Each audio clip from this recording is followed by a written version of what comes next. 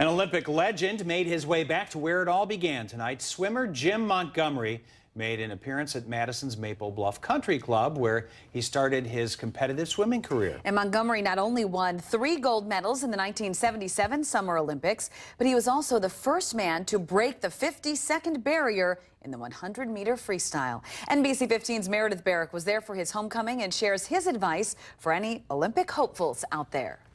I started off here at age 7, and my first trophy, my first award was Most Improved, and they gave me a little plastic Popeye. And Jim Montgomery continued to improve. I had the dream of becoming an Olympic champion at age 14. By 21, he did just that. Thanks to the community here and my parents and the people, what they did to support me.